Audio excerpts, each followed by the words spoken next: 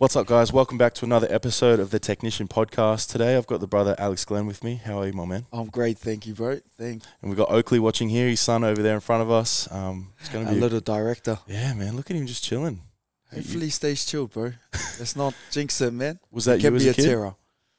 What, chilled? Yeah. I was pretty chilled, man, to be honest, but he's not always like this, bro. Don't let his looks deceive you.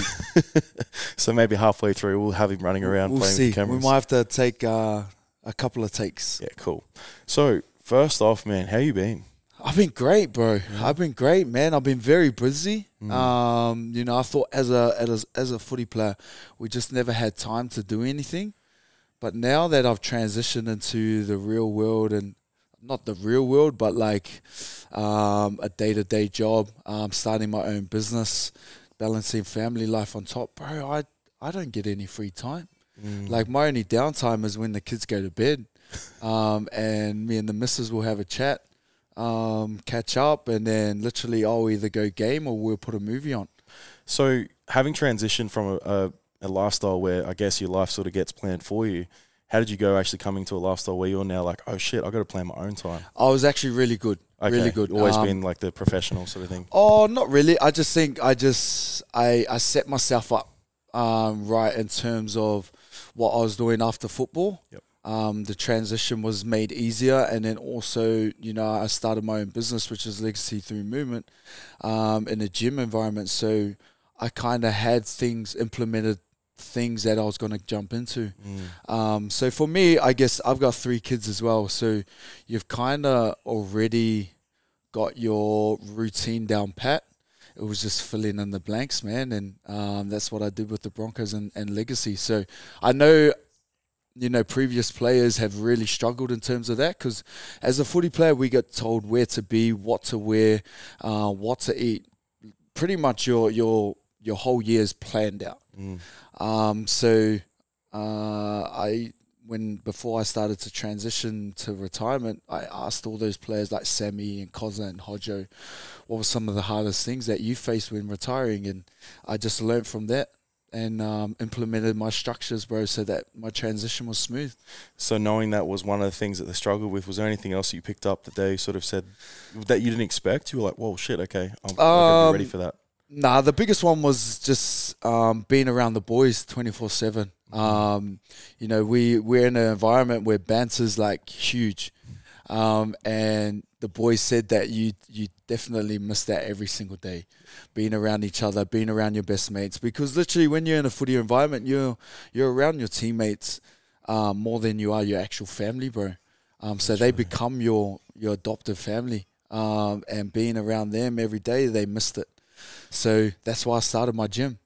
I opened my gym to create a new team environment where I can be around my mates, where I can be around like-minded people. We can have banter. We can grow physically and mentally. And, yeah, that's the purpose behind why I started what I did. I have to agree. I remember I was saying to you before, like, who we used to play for at school and stuff, and I remember Rob saying clear as day, he's like, boys, make the most of this time because you'll always miss it. For sure. If you don't give it everything. Oh, right? For sure. Because it's like those times where, like, we're going to class, but it's to play football with the boys or talk shit in the gym or, you know, and that is such a big aspect. And knowing how life is now outside of the football field too, having those group of boys or men to support you, I think that's why so many people probably struggle, right? Oh, for sure, man. And have you had a lot of the boys that you would have known that have finished now, now that they don't have like what you've got, have you found that they struggle a little bit by themselves? Yeah, I think not so much struggle, but it's been a bit of a shock to the system for them. You know, just recently, Andrew McCulloch retired last year, and he's been lucky enough to go into a role at the Broncos where he's in game development. So it's good because he's surrounded by people like myself who were ex-teammates, also Jack Reed and Matt Gillette. So I think for him, it's been good because he's surrounded by his mates at work. So that definitely helps, bro. But yeah, man, I like going off what you said.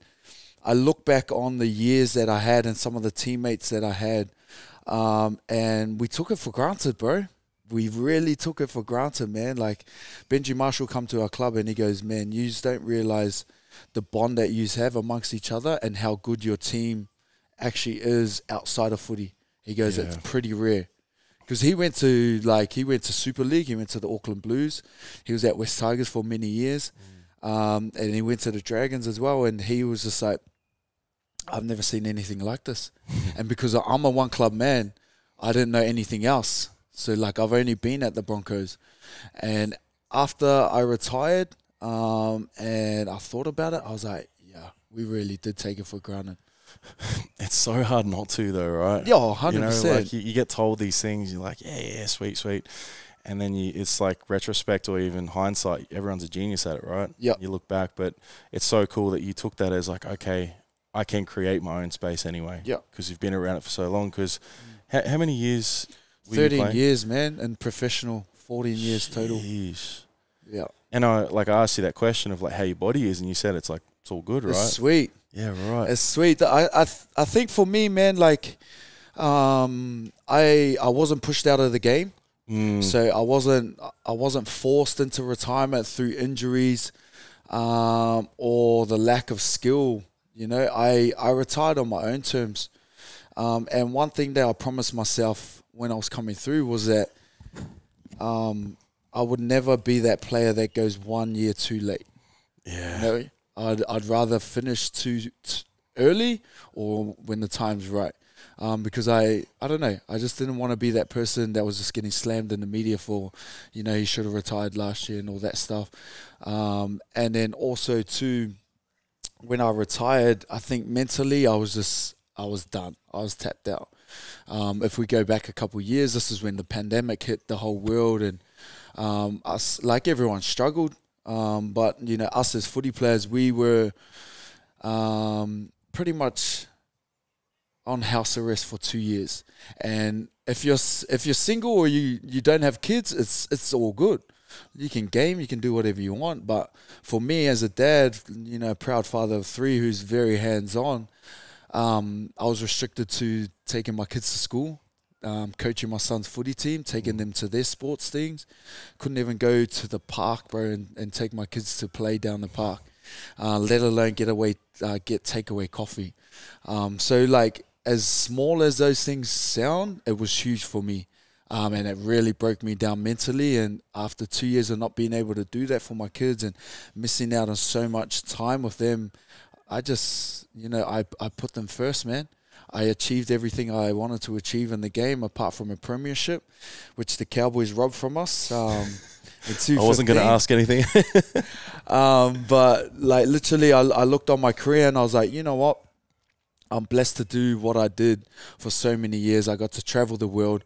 I got to represent my country. I got to captain, you know, the Cook Islands, playing World Cups with the likes of Sonny Bill and some of the best, man. And, you know, when I put that into terms of what I've achieved in my career, like, you know, I'm blessed. I'm blessed to be 4th cap Broncos ever in history. Like, that's something I never set out to do. And yeah, man, I got to retire on my own terms. I got to retire as a club captain, and I got to fulfill my dream. So now it's for me to give back to my kids in the next generation. Right. Just take that in, guys, for anyone listening to that, because to me, you got to have something special in you to be able to achieve something like that. Personally, from looking at from the outside in, I know you're not a big fan of being gassed up, but I always do it, bro. I'm like, because I was someone like that too. If anyone was backing me, I still have issues these days where I've got a partner. What's up, dude? I've got a partner that's like super like G's me up all the time. Asks like, how was work? How was everything? Yep. And I almost wasn't used to it. Yep. I was like, why is someone backing me 100%? Yeah. And it was like this insecurity of like, oh, I don't know how to deal with this because it's not normal. Yep. Purely because I couldn't do it for myself. Yep. So is this something? That's cool. Do you find that during that time you were struggling and stuff, or any time you have struggled, have you had to lean on others to help you get through, or were you able to lean on yourself? Nah, I leaned on others, bro. Big time. There was a period in my life. It was actually my first year as captain. It was by far the hardest year of my life. Not because I was captain, but you know, the fact that I missed predominantly the whole season through injuries. I was just riddled, bro. And anyone that, you know, truly followed my career, they would have seen the most games that I would have missed a season would have been 3 max. You know, I was pretty consistent in terms of taking care of my body, being out on the field, doing my job, and that's what I pride myself on. And so the first year that I was named captain, you know, our main trial leading into the season, I tore my hamstring, which was a grade 2, so I missed round 1, which was at Suncorp to lead the boys out, and I was devastated, bro. Yep. But that's the way of life. And then I come back, I played 1 game. And in that game, one of the boys, his boot sliced my calf open.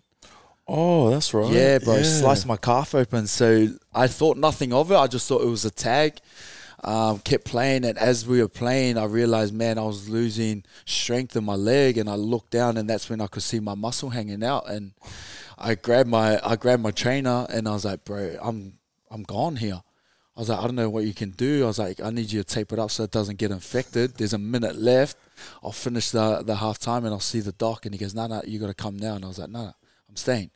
So I got him to tape it up, managed to get through the rest of the half, and then went and seen the doc, and he had a look at it, and he goes, mate, you're going straight to hospital now.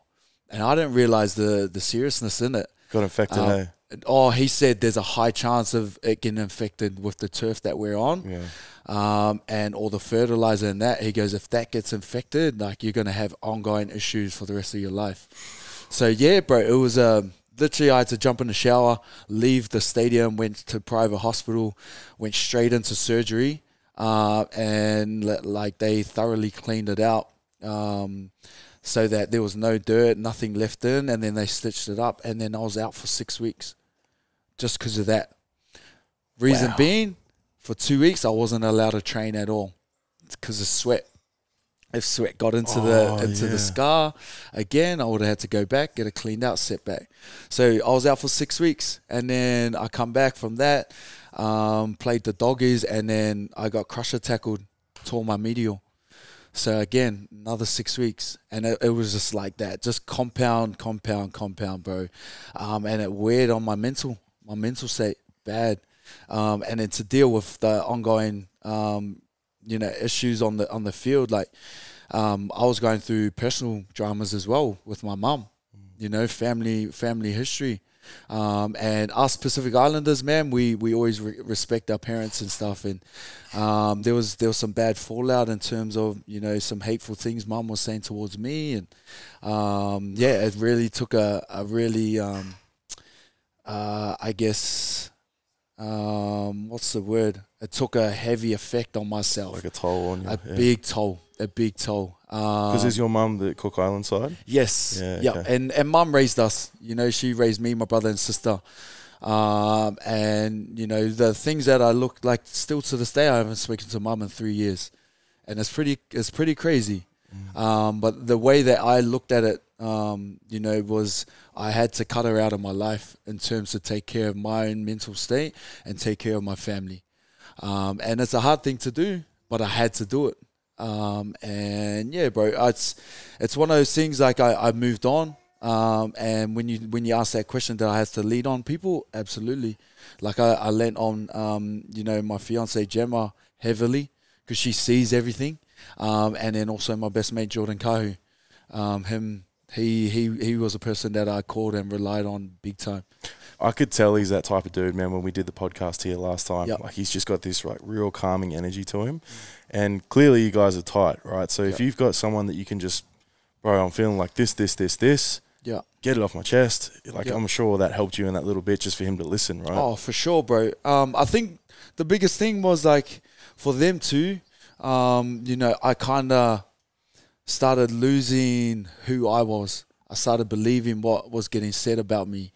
And they reassured that I wasn't, that's not who I am, and that opened my eyes to, my friendship and my networks, my close circle, because, yeah, bro, I could have easily fallen off the wagon, man. And it's crazy, bro. Like, there come a point, there was a game in that year, I come back and we were playing the Warriors, man, and I don't know if you've seen this, but literally it was a game we should have won. We were coming last. Warriors were second last. Oh yeah, and, I do remember this. We should have won that game, and we were pretty much winning. And the Warriors ended up scoring with a couple minutes to go, and it broke me. It just takes that one last thing, hey? 100%, man. It broke me, and because this was my second game back, I think, and I was like, I'm going to get our boys. We're going to turn our season around. This is going to be the starting point.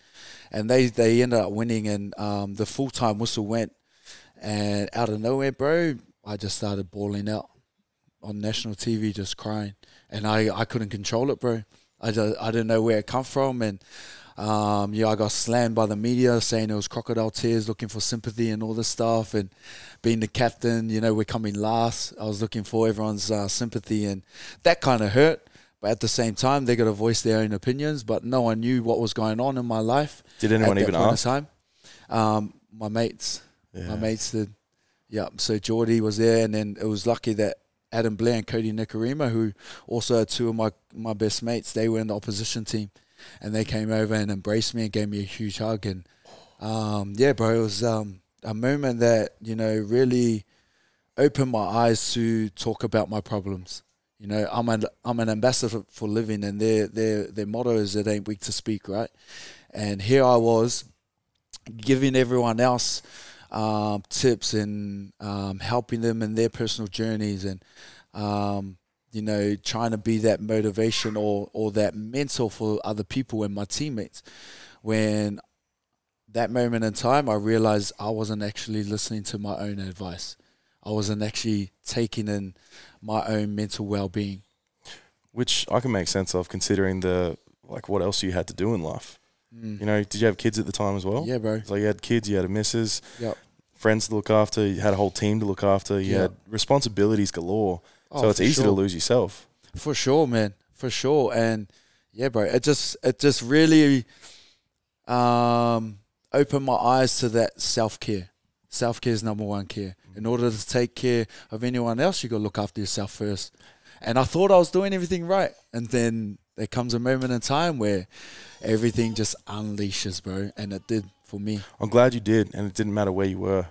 Nah, and you know what? Like, I tell that story proudly because I'm not embarrassed for what happened. And every time I've shared that story, everyone was like, whoa, I never knew what was going on in your life. And I think the message behind that and the lesson in that area in my life was that it's okay to be vulnerable. It's okay to go through your dramas. It's okay to let some steam off and have a cry if you need to cry. I think for us as athletes, we get put on this pedestal that we play the toughest game and that we can never express weakness. And for me, although it happened on national TV, I see it as shining a light on that it ain't weak to speak, and that we too are just human, just like everyone else. We can be the strongest men in the world. We can provide for our family, but we're just as human as everyone else. And then we do have feelings, we do have emotional attachment to a lot of things, and we can share a bit of weakness. But when we surround ourselves with good people that allow us to do that, I think that's a beautiful thing in life. Man, first of all, thank you for sharing that. It's all good. Second of all, I hear you, because I've gone on this journey to do what I do now, and it's almost like when we go against the grain, and the more you shine, the more shadows you cast. So I've had people, bro, like friends. I've lost friends. I've had people talk out and be like, oh, you're full of shit, this, and this. Yep. And it's like you start to gain this knowledge of what really goes on when you just try to do better for yourself. Yep. Or like you, man, you're just trying to raise a family, play this game you love, do your thing, and yet you're still getting shit on by people you don't even know. So I can't even imagine, is that something that you guys talk about a lot to support each other through some of the stuff you get put on you? Big time. There's always conversations, how's this dude, saying this, and this. Yeah, for sure, man. Like, when you're living in, professional sport, your life in the media, everything you do in life, you're critiqued and judged about. So when you come across, journalists that write a story or blasting some of our players and all that, you want to check in with your players first and foremost, because I know firsthand, bro, 70 to 80% of the stories are all fake. Yeah. They're just going off what he say, she say, and they'll publicize it to get the story out there, to be the first person, regardless if it's true or not. And if it's false, they come back and they just say, I'm sorry. They don't write a story about it, you know what I mean? And I think for me, being out of the scene now, being out of the professional arena, that's the biggest fresh air, because now I don't have to deal with that crap, bro. I don't have to deal with it, man. And I'll tell you right now, they'll be your best friend, but they'll be the first one to shoot you down whenever they get the chance, because they're trying to make a living as well. And it's sad, bro. It's sad. I had this conversation with the NRL. Well-being officer, Paul Hepp, and because I went publicly and, I commented on one of the NRL's posts around mental health, and I said, this is a hoax. Like, you're just literally doing this to tick the box and say that you're providing mental health, but in all aspects, like, you don't support any of us players. You never have. You say that you do, but you don't. You know what I mean? And the NRL reached out and said, are you okay? Like, do we need to have a chat? And I was like, I'd love to. I'm sweet, but the way that you treat our players isn't that okay? So I had to sit down with Paul Hepp, man, and it was actually a great chat because he understood where I was coming from. And I basically said, like, instead of the NRL slamming our players when they stuff up, they should be there to protect us. Yeah. We all make mistakes, right? And we're just human, like I was saying before, and sometimes our players can stuff up, and yet there should be some consequences. But the way that we get put through the media and we get kicked through the rug, like, it's crap. It's crap. And to even add to that, having been in the system at a young age and knowing what it's like, football is life, bro. 100. We don't even get to grow up at some point. I know a lot of dudes that come through, they don't even understand, like, how to actually act, because they believe that their life is this. Yep. They don't know all these other things, and that's not their fault. Yeah, 100%. A lot of the time is literally not their fault. And I'm not sitting here saying, oh, they're allowed to do this, this, and this. Of course not. Like, we're all adults, right? But knowing what I do with coaching and everything, people are people because of other people. Yeah. Right? So we get raised by parents that believe a certain way. Maybe they're raised such and such to believe a certain thing. That's all he knows. So he's doing the fucking best he can with the knowledge he has. 100%. And that's what people never take into account. Like all these couch coaches and stuff that rip into people. It's like, man, you don't even know this kid. Yeah. What if he grew up with no parents? Yeah. And so now he's acting out because that's all he knows. To get love and support, he has to play up and be an arrogant little whatever. Yeah. Because that's the only thing he knows. Yeah. And people just don't take into account. But then there's the other flip side where it's like, they're only saying that because that's all they know. Yeah. So it's like this brutal back and forth. You can never win. Right? Yeah, you can never win, man. You can't. You can never win, bro. But I'm glad you spoke up, because how was that received by other people? I'm sure other people saw the post and they're like, yeah. The support that I got from all the players, because obviously I was retired now, so I didn't. You're allowed to say whatever you want. I could do whatever I wanted. You know what I mean? And I'm not here to slam the NRL, because they do good things. Yeah. But I just think, from a growth point in our game, we have amazing talents that go out there and do a shitload of fucking community work, like a ton. And we don't do it for accolades. We go out there and we try and impact our community. We try and shine light. We try and help where we can. But you don't see the media posting that. You know what I mean? They'll rather kick you to the curb.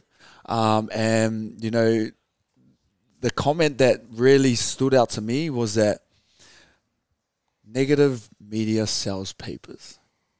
I understand that. It does. Okay? But how do we change that?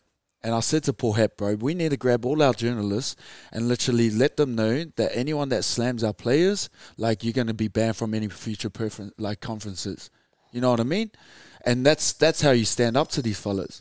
These guys should be made accountable if they're publishing a story that is false.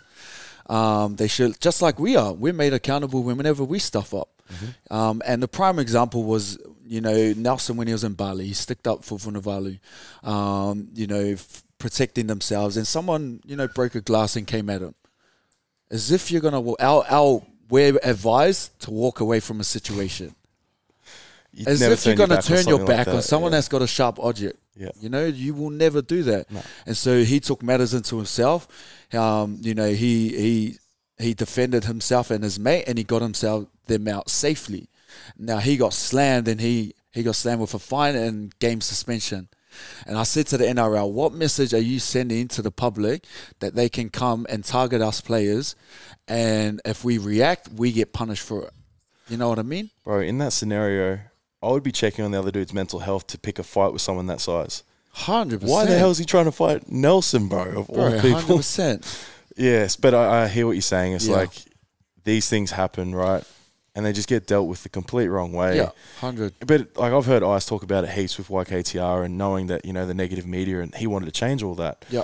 And you see, man, the positive stuff still gets out there. For sure. The positive it stuff, does. like what Scope and Willie were doing, like that's gun, like seeing there, like everyone loves that shit. Everyone loves it. So why can't we focus on the positive? Yeah, 100%. This, I think it's the old story of like, negative sells. It's like, for well, sure. Let's switch it up. But no one wants to take that leap and, you know, try and go against the grain. Yeah, it might take years down the track to realize that, hey, people love more positive stories. But hey, why not start now? You know, they talk about generational change. It takes 6 generations for you to implement change within your generation. Why can't we start that with the media right now? You know what I mean? You just nailed something on the head, bro. What I'm doing with this, I know why it's taking so long. It's supposed to. I said this to Aiden before. I was like, man, I know what I've got with this. I know the conversations I'm having. They're so different to what other podcasters are doing. The podcasters that are getting 500,000 downloads and stuff like this, right? But they're focusing on the surface level stuff. Yep. Like, I'm going deep, man, with most of my convos. I still have fun and stuff, but I know that I'm changing the culture with every episode by having a deeper conversation. It's also not what's like flashy, right? Yep. So, but I can make sense of that. It's cool. Yep. Like, I've been doing this for 2 years now, and I'm only just starting to sort of scratch the surface. Yep. But even just hearing you say that, it's even just backed me up even more. I'm like, okay, I get to do this. 100%. It's fine. Like, I remember how long it took to get to the Broncos, man. Like, I played from 5 years old, and then finally at 17, they're like, yep, cool, let's go. Yep. So 100%. Knowing that what Gary Vee says also, it could be episode 999, where it just blows up. And all of a sudden, all that work you've put in, it's there. Hell yeah, bro. Hell yeah. I respect you, Mudgy. Yeah, no, thank you for what you're doing and what you just said, bro. Nothing in life comes easy, right? And if it was easy, everyone else will be doing it. Yeah. You look at the way social media is and all that, everyone's just doing things that are trending. So they can get the likes, they can get the, you know, the follows and all that. But when you got a deeper purpose about what you do, it will come to light. And when it does, it's going to blow the fuck up. Oh, yeah, and it's hitting even harder because yesterday I had a conversation. I surround myself with really good people, like I was saying before.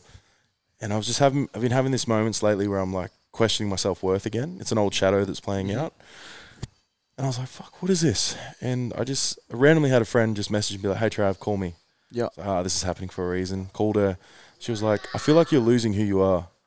True. And just that statement, I was like, oh. Yeah. And I realized, I was like, oh, this is what's been happening lately. Like, I've forgotten like who I actually am, what I like, what I enjoy. Yeah. I'm trying to be something else to try like get the likes and the follows and blow up. And because I see other podcasters, like I said before, have this, and this. I'm like, that one statement from a good friend who called me on my shit. Yeah. I was like, okay, let's reset. Let's remember why you're doing this. Yeah. And just enjoy it. Enjoy it. Like, show that you're a gamer. Show that you love wrestling. Show that you like basketball. Like, you are you for a purpose. And there's only one you in the world, lad. Man, and it's crazy, right? So I don't know if you know Watini Wanga. Yeah, bro. Wow. So I've become really good mates with him recently. Yeah. And Wah goes to me, I don't know if he wants anyone telling me this at all anyway. So it's like, he sent me a video after the retreat he came to for our Heart-Led Warriors. Yeah. Bro, this video fucked me up. I was in tears. He just the way he speaks, it's real calm and intentional. Yeah. He's like, bro, I watched you on the weekend. And you're special. Like, you've got something. Like, you're meant to change this, and this. And he goes, I'm just waiting for you to realize it. Wow. And I was like, oh, man. Wow. So, clearly, it's all, like, as we say, these things, nothing's by coincidence. No. You meet people, things happen for a reason. Yep. Knowing all this and, hearing those words from people like Wah, people like yourself, I'm like, okay, cool, let's go again. The reason I speak about this is I want to segue into your purpose and to why you did what you did up until this point. How the hell did you get into footy, and where'd you grow up? Bro, I grew up in a place called Beach Haven in Auckland. And literally my family, we were rugby league through and through. So, you know, we lived in a country that rugby was huge, but my family always loved rugby league. So ever since I was able to run, man, from 9 months years old, I had a footy in my hand. And I started playing footy from the age of 5 up until 2 years ago, man. And it was in my blood, bro. My uncles all played footy. 2 of my uncles went into the Melbourne Storm back in the years. Did pre-seasons with them. Never actually made it to first grade, but, you know, they were in the systems for a long time. Represented the Cook Islands. So, I think for me, my dream was to pass them and make it to the top. Did I have the belief that I was going to do it? Probably not, because in my family, there was so many more of my cousins that were so much more talented than me. And you know, my cousin Patrick, he was one of them, bro. He come over from New Zealand, lived with us, and in 2 weeks he had a scholarship for TSS rugby. Yeah, wow. Which is huge. Anyone that knows TSS college, bro, like they're a huge rugby private school, and it pays like costs, I think it's like 25 grand. Correct me if I'm wrong, but it might be more than that a term. So you're looking at nearly 100 grand a year to go to the school. And he'd been over for 2 weeks. I knew he was a superstar, bro, and I let our rugby coach at school know, and he was a Gold Coast rep coach, and he goes, "Oh, bring him along to this game. We're playing Japan." And my cousin came and played, and he got a hat trick carved up. And after that, he got a full scholarship to TSS. Now, long story short, bro, he didn't end up going because his mum took him back to Sydney, which we were devastated about. And then he ended up moving back to New Zealand, and he was playing rugby still, ended up having a bad tackle where he whacked his head on the ground and had a blood clot in his brain. Rugby career gone.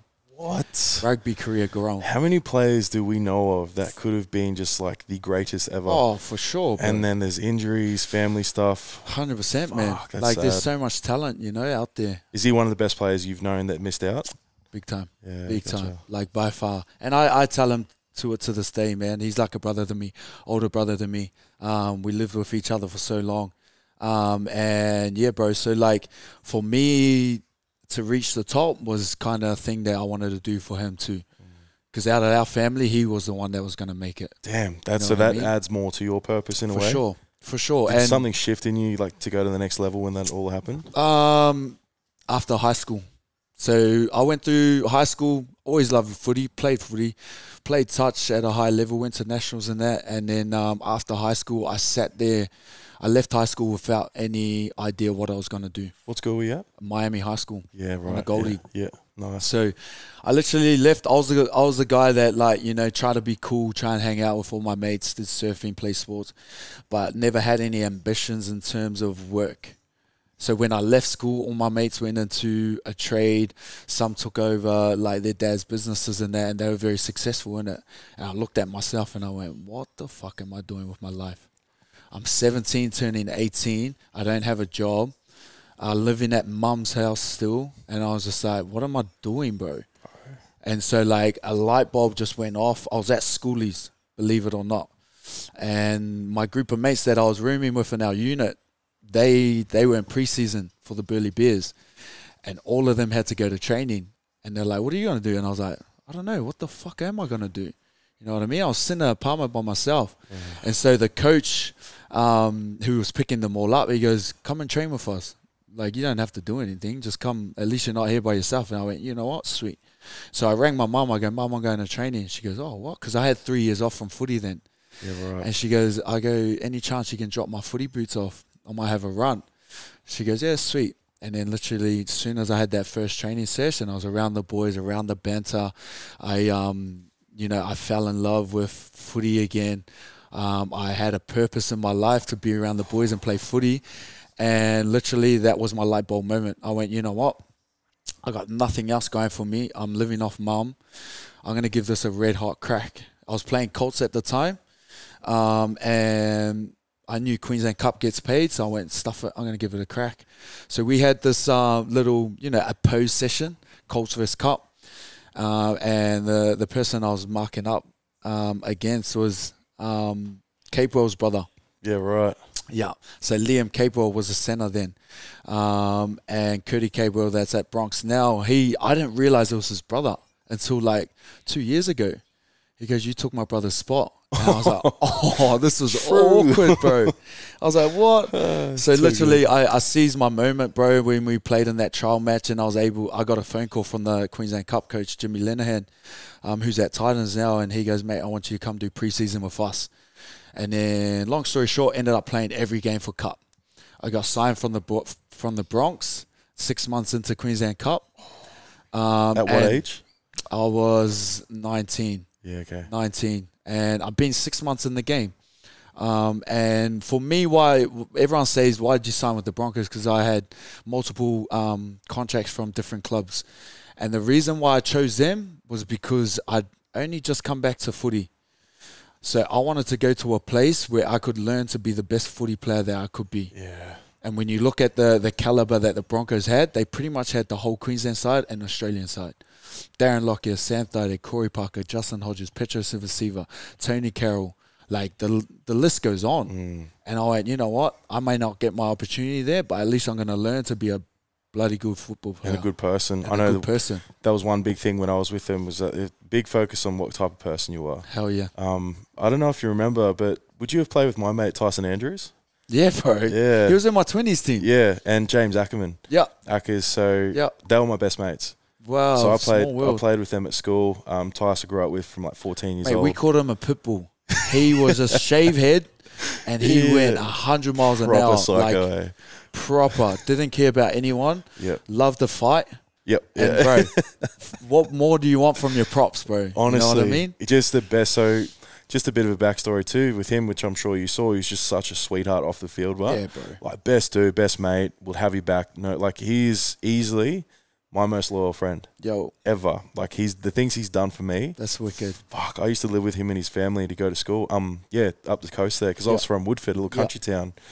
And just like him and his mum and his brother's sister, like, they all just looked after me like I was family. And to know, just to be speaking of him right now, I'm so proud. That's cool. To know that I know him and he's like my best mate. That's cool. So to know that you got to experience it with him too. Yeah, bro. Like, he's the man. He's the man. And then he went on. So I honestly believe he could have been at the level of like Jakey, because he was at Manly when Trebojevic was there. Yeah. And then his knees just cooked out. Yeah. You know, again, another player person, that just, just the strength I've seen in him, man, and things he's done. And then players like Ackers, bro, obviously, unfortunately happened there, but some incredible players, man, that just come through that system too. Absolutely, man. Absolutely, and then bro. I could have been with you guys playing in that 20s team if my mental health wasn't so bad as a kid. Yeah. Like I was with, as I said before, with the boys like Josh Maguire, Andrew McCulloch, Ben Hunt, all the boys coming through. I was in the system. And then at 17, this is why I was like making that face you were before, I decided to quit because I couldn't handle the pressure. Yeah. So I ended up moving home with my parents. Yeah. I'm living at home. Everyone else has got trades, getting jobs, going to uni. I'm like, well, what the fuck am I doing? Yeah. Full identity crisis. Oh, bro, hell yeah. Right? Went through so many things to get to the point now, but that's my story, man. So to know your story could have gone a similar way. Yeah, for sure. But you had that moment where it's like, nah, this isn't happening. And literally, bro, like when I had that moment when I got called into Queensland Cup, I was 90 kilos at best. What'd you play at, like low hundreds, eh? Yeah, so I was 102. Yeah. 102. Yep. And I knew I was playing against men, bro. So I was like, man, I got to hit the gym. So I was in the gym every single day. Yep. And instead of going out and partying like an 18, 19-year-old would, I was at home getting my sleep, and I was training Saturday, Sunday, trying to get an edge on my opposition, because I knew even though I made Queensland Cup, like this ain't the top. This ain't the top. Like I still got dreams that I want to fulfill. And then when I signed my 20s contract, bro, the rest was history, man. I had so much confidence in myself that I let no one step in the way of, my future and what I wanted to achieve, bro. And man, it was a journey that I say to a lot of kids that don't happen like that. But it came down to my 3 values, which was, dedication, hard work, and sacrifice. My parents sacrificed a lot to get me to where I was, so there was no way in hell I was going to let that opportunity go. And then once I got there, I knew hard work was going to keep me in the door. Talent will get you there. Hard work was going to keep you in the team, in the systems. Man, it just goes to show. I now remember as well. You would have played with my mate Toddy Murphy. Yeah, bro. So Murph was saying, his words just came to my head. He's like, man, Lex was one of the most professional players I've ever played with. So clearly you showed up every day and didn't fuck around. Like, you were in the gym, you were on the field during like trials, whatever. It was like 110% every time. Oh, always, bro. Always. And shout out to Toddy, bro. Thank you, brother. I appreciate you, man. Bro, Murph was one of the most talented players I've ever played with. Bro. I think what held him back was everyone always judged him on his size, which was shit, because he was still strong as fuck. Like, 100. He could dominate players, man. 100. And he could shot too, man. Yeah, right. And just a good dude. And it's just knowing that there must have been so much politics still, even at that level. Yeah. Because we go from Q Cup to NRL. Like, you would know that level is just like for sure, beyond and above. For sure. But your transition seemed to happen pretty smoothly. Yeah. But once you're in the system with those players you were saying before, how was your experience then? Do you feel like you raised up because of who you were around? Absolutely. Yeah. Absolutely. So, like, my first preseason around Lockie and Carmichael and that, bro, I still remember going, like, what am I doing here? Like, you know what I mean? I've only been back in the game for 2 years. I shouldn't be rubbing shoulders with these boys. And, like, because they were, like, idols in my eyes. And then here I am, like, just talking shit, man. You know, amongst them, I was like, what the hell's going on? And I remember I caught my first ball off Lockie because I was playing back row then. And I was like, we were just at training, and I like looked at the ball. I was like, Lockie just threw that to me. Like, what the fuck? You just run off the field, put it in your bag. You know what I mean? I was just like, bro, this is nuts. But literally, it was, you know, I was watching all our players. And like I said, they were the best of the best. And I was watching how they trained. I was watching how they prepped. And I was just a sponge, soaking everything in. I go, you know what? If that's what it takes to be at the best, I'm going to do it. I'm going to do it. So I came in hours earlier. I did my preparation. I made sure I was hydrated. I was doing everything to a T because I knew, you know, even though I'm here in the squad, I don't have a position on the team. It's not guaranteed. It's not guaranteed, bro. You know, there's a lot of players that are in, you know, top 30 and all that, but sometimes a lot of them don't even get to play one game for the club. So again, I seized my moment, bro. I was like, you know what? I'm not going to let my family down. I'm not going to let myself down. I'm going to give it all. If I don't succeed, then I don't succeed.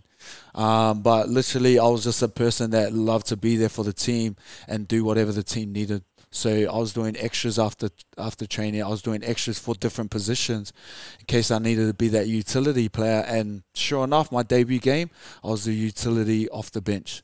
So I could cover anywhere. And that was my moment, bro. And, you know, Ivan Hinjak was the coach, and, you know, he goes, I may need you to play hooker. I might need you to play center, but I'll need you on the bench. I go, bro, whatever you need, I'm here. I'll do it. And everyone mocked me. They're like, oh, you know, you're just sucking up to the coach. I'm like, I don't give a crap, man. You know what I mean? I want to play first grade. And if I've got 14 on my back or if I got 6 on my back, I don't care. As long as I'm in the team. And that was my dedication, bro. I just dedicated myself to doing it. And doing it every single day, bro. And yeah, I took pride in what I did. And to be honest, that's why I had a long career, I think. 100%. Because I took care of my body. You know, my nutrition wasn't the best, but I made sure every other box I was ticking. Yeah. Polly's, we love our fast food, bro. And KFC. Is and it all KFC that, or Mac? Is it both? Yeah, both. But if I had to choose one, KFC. KFC all day. KFC, bro. Yeah. But yeah, I made sure, you know, I was making sure I was ticking off all the boxes so that when I went into preparation in the game, there was no doubt in my mind I was able to do my job. Should I have been there that early? Probably not. But I made sure when I was out there on the field, I never let my teammates left and right on me down. I just gave it all, bro. Even though I knew I was stuffed, I just kept turning up, bro. And it was the best feeling in the world, man. Best feeling in the world. And now that's something that I implement in my life every single day. I was just about to say, I bet you mapped that across directly into just everyday living now. For sure. You just show up. For sure. That's all you can do, man. That's all you can do. I'm not perfect, bro. I'm far from perfect. We all have our days, but, you know, I try and show up for my family. I try and show up for my kids, and I try and show up for, you know, my work colleagues at the Broncos and also my gym. Because at the end of the day, you know, you can only control what you can control. And that's just being there for everyone else, being there for your job and handling your role and your I guess, your aspect in life of what you need to do. 100%. And if you could take some of your, is there any moment during your time with the Broncos that sticks out where you're like, yeah, that's what I'll never forget? I think, bro, this was a tip that Lockie gave me on my first game that I captained the club. Again, I was way too young. I was 22, bro. And it was my third year in the game, and Lockie and all that were in Origin, and I rang him the night before the game because I was shitting bullets, bro. Like, I was freaking. We were playing Canberra Raiders at Suncorp Stadium, and I was a captain at 22. I was like, what do I do, bro? I was living with Jordan Kahu at the time, and I was like, bro, I don't know. I'm like, I've never been this nervous before. And so I picked up the phone, and I rang Lockie. I go, sorry to ring you in Origin camp, bro, but I don't know how I'm meant to lead these boys tomorrow. And these words have been with me for the rest of my life, bro. He said, Lex, you don't need to give this miraculous pump-up speech. You don't need to, you know, go around to every player and tell them what their job is. All you need to do in order to lead the boys is lead through your actions. And he said that, and I literally sat there in it for like 5-10 seconds, and I knew straight away what I had to do. Because, like I was just saying before, everything that I did in my weekly prep and my day-to-day, I nailed. And there was a reason why I was in the position that I am. And so all I had to do was go out there and do my job and lead for the boys through the way that I played the game. And the boys will follow. And sure enough, that's what happened, bro. And now I try and implement that in my everyday life. You know, lead through your actions, because everyone can talk. Everyone can have the gift of the gab and say the right things and jot down on a piece of paper what they think their boss wants to hear. But your actions will always speak louder than your words. Damn, that's cool. And that's some really powerful advice coming from someone like that.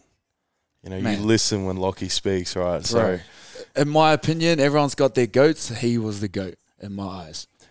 Which is almost the perfect segue to go into the team we talked about before. I was saying to Alex before this is that a lot of people are asking me to ask him who's his favorite, like who's his team, ultimate Broncos team of all time. And I actually had one written down here, and he's actually agreed with 98% of the team. Mm-hmm. But we just changed Lockie to 5'8" instead of Kevin Walters, and we put Carmichael at number 1. Yeah. So it was like Carmichael at 1, Takiri at 2, Renouf at 3, Hodges at 4, Big Wendell at 5, Lockie, Alfie, Webke and Petra at front row. Kerrod Walters still at hooker? Or do we have him on the bench? Kerrod Walters is still there. Yeah. Brad Thorne and Tallis at second row. Tony Carroll, Corey Parker, Alex Glenn, Sam Thaiday, and I think it might have been Kevy on the bench. Yeah, cool. Which I'm sure anyone hearing that, you're going to pretty much agree. There might be one or two players in there you can switch up, but bro, you look at that class, man. You got Wendell and Lottie. Like, if you see them in real life, they are huge, bro.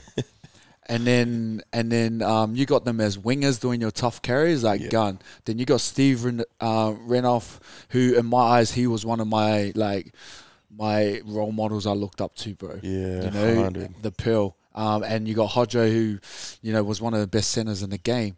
Carmichael, by far, one of my best fullbacks I ever played with. Yep. You know, Billy Slater and no, don't touch. It's all good. You know, the reason why I say Carmichael was one of the best was he pretty much created or implemented the block play. You know, like he ran that block play to a T, and he had all the options off him where he could hit short, he could hit long, he could hit the gap himself, or the way that he put a grubber behind the line was just next level, bro. Yeah. He implemented that into the game in terms of fullbacks. And then the way that he positioned himself on the try line, like, you may not see it, but when I was on the field, he was physically grabbing you and, like, throwing you and demanding you to get here, because that's where he needed to. Because he saw it, hey? He saw it, bro. Yeah. You know what I mean? And bro, he was just the GOAT in my eyes. That's and cool. That's why I put him at fullback, bro. Like the way that he structured our defense, the way that he structured our attack, he was just elite, bro. Elite. I wonder.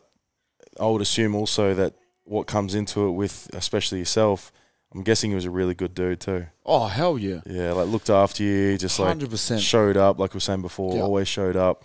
And I'm assuming he trained pretty well too, because he was always a beast. He was one of the hardest trainers. Yeah. It's funny because I don't mean to expose him, but I'm going to, bro. Him and Izzy Folau were the two of the most unfittest blokes in our team. Yep. So, you know, you do conditioning, you do MASs and long sprints and that. All right, so they were at the back. And I was like, man, these guys are the best of the best. How are they at the back? But then when we came into game scenarios and we played offside touch, these guys were miles above anyone else. Yeah. You know what I mean? They just had this elite edge in terms of competitiveness. They just didn't want to lose. And so they would run everywhere and anywhere to get the win. And I was just like, bro, that's nuts. I like that. And that probably makes sense more to how I played my game. One of the boys, I remember, I was playing in Mackay when I was like 20, I think. One of the boys, Tice, he gave me the nickname Tarzan because I trained like Jane and play like Tarzan. Yeah, right. So I was shit in the gym, bro. So unfit. Like if we're doing like, you know, the 1.5 trials and that sort of thing, or any Broncos and stuff, I was always last. Yeah. Get me on the field, though, I'll play 80 minutes. Yeah. So it was like this different sort of mindset, I guess, that would kick in. So it must be that competitive nature. The competitive nature, the adrenaline. Like, bro, I think it's that fear of letting your teammates down, to be honest. Yep. That's what drove a lot of us. You know, I always, my biggest fear was walking in the sheds after a game knowing I didn't do my job. And that's why I trained the way I did. That's why I played the way I did. Yep. And people come up to me and they go, man, you're one of the most consistent Broncos ever. And I didn't do that for those accolades, bro. I just did that so I didn't let my teammates down, bro. That was it. Purely it. That's cool. And I mean, you would have achieved everything you wanted to while you were there, right? Like, do you ever look back and think, oh, I wish I had done this or done this? But I'm assuming you played for your country, you played, you know, everything you could. So I'm assuming you're pretty happy with what you achieved. Oh, for sure, bro. The only regret was, you know, not making that tackle on Michael Morgan in 2:15 and they scored the try on the hooter. Oh, bro, you know what I mean? Do people bring that up sometimes? They're like, boy, you remember? Yeah, for sure. And literally, I had one of our Chiefs boys, Jacko G Freak. He sent me the clip this morning. He seen it on TikTok of that whole moment because we did a podcast as well and we talked about that moment, bro. And you know, I actually watched it this morning and I sat in that moment, bro, and I watched myself and I was like, you know what, I could have gone that little bit harder to get him, bro. And, you know, we all could have. Who knows, man? I was going to say, like, you know what I mean? It's like you can always think, like we were saying before, hindsight. Everyone's like, oh, I could have done this, could have done this. Yeah. Maybe it was supposed to happen how it happened. Bro, 100%. I know you probably don't want to hear that. 100%. Nah, legit, man. Like, I look back on it, bro, and I still hate them for it. But at the same time, my best mate Antonio Winterstein was a winger for them, and he lost his brother to suicide that year, the start of the year. So I flew up to Townsville, and I was there with him, and I seen how much it broke him, bro. You know, and for them to go and win the GF for his brother, I sit peacefully with that. You know what I mean? I sit peacefully. Even though me and Antonio will catch up and I'm like, that should have been my ring. We'll have our banter. We always will. Yeah. But I'm at peace with it because I know he went through all that hardship with his brother. And I know he did that for his brother. So I sit at peace with it. Damn, that's cool. And it's like, why hold on to grief either? Like, as in, like, oh, this, I wish this, like, 100%. Holding on to that anger, that frustration. It's like, it's gonna do you no purpose in your life moving forward, bro. Yeah. So, yeah, you look back on it and you go, oh, I could have done that, but is it worth holding yourself back from it? Nah, move on, bro. Take that lesson, take that learning curve, move on and implement it into the future. Which now, like, going into your future and now what you're doing after footy. Yep. Have you always been a gamer? Always. Yeah, same. Always. From a real young age, bro. Yeah. Like the amount of hours I spent on Nintendo 64, you know, Zelda. Yeah. You know, you know, looking back at those Sonic the Hedgehog, bro, I play Street Fighter big time. So I used to take my 20 cents up to the fish and chip store, sit there and just battle it out from a young age, bro. And yeah, I was always a gamer, man. What do you think it was for you? Do you think it was an escape, or was it just something you enjoyed? Something I enjoyed, bro. Yeah. I just really enjoyed it. Yep. And then later on in my life, like becoming a professional athlete, it became an escape for me, because that was somewhere where I could just be myself. I don't have to worry about it being in the paper the next day, and I could just be present, bro, in the moment.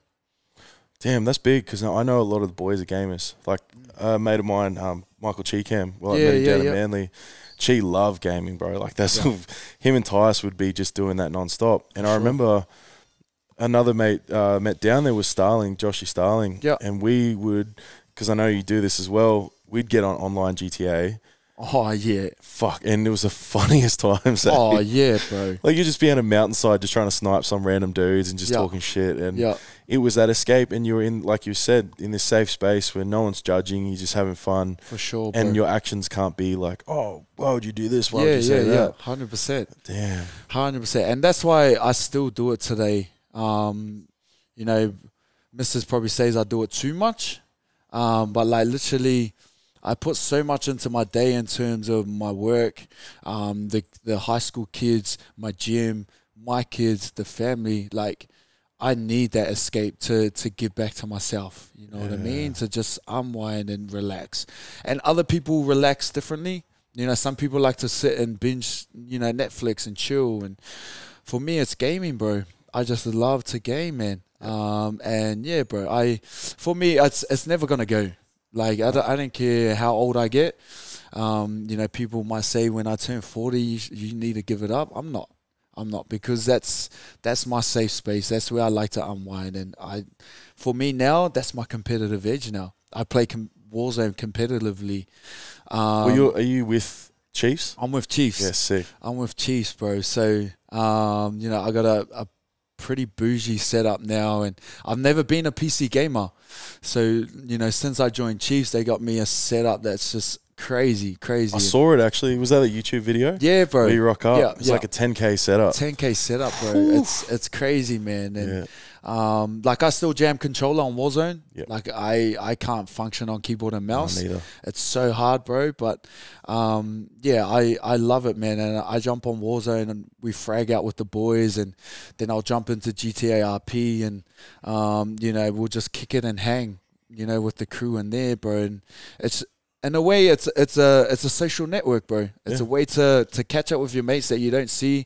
Like, I got mates in New Zealand that, you know, we're either in GTA RP or we're on Warzone, and we're catching up, touching base while we're fragging out, man. And that's cool.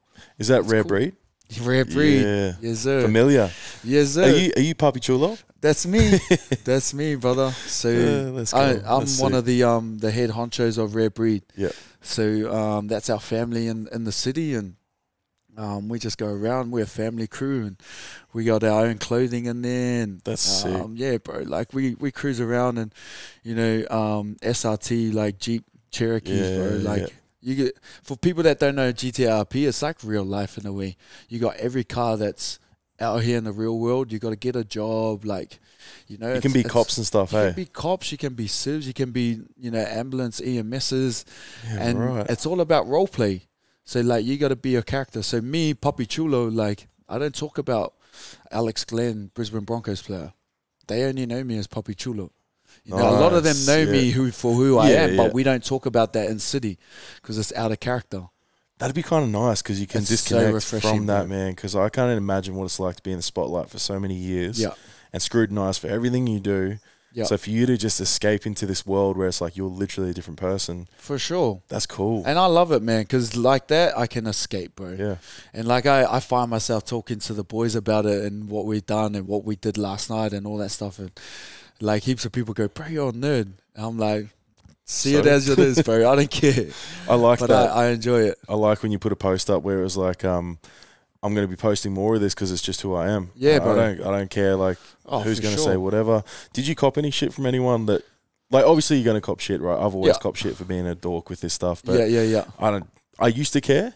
Yeah. And then I was like, why? Bro, 100%. That's what I enjoy. But was there some people who were like, whoa, like, Oh yeah, there's always people. There was a few people that were sort of laughing and cracking up. They're like, bro, you're dad of 3 kids and all that stuff, and I'm like, honestly, I don't even care. Nah. Literally, I've got pretty thick skin, man. The only time that I really get affected if it was someone that's like really close to me, you know, that mentions something. That's where I'll take it on board and I'll be like, you know what, all right. Maybe they're saying this to help me. I can't see that happening with you, though, because like, you're such a good dude from what I've seen and heard, and I can't imagine too many people talk shit. But then I guess I feel like I'm a pretty good dude and I've had plenty of shit talked about me. Yeah. So it's always going to happen, right? It happens, bro. Yeah. It happens, man. And at the end of the day, we're not perfect, but we just try and be the best version of ourselves and lead through our actions. And that's all you can do, man. If it makes you happy, then do it. You know what I mean? Don't do it for anyone else's satisfaction or purpose. Like, and that's why I try and say to these kids when I go out and mentor them in high school, it's got nothing to do with footy, what we do. So we teach these kids around, you know, resilience, well-being, leadership, respect and relationships and cultural identity.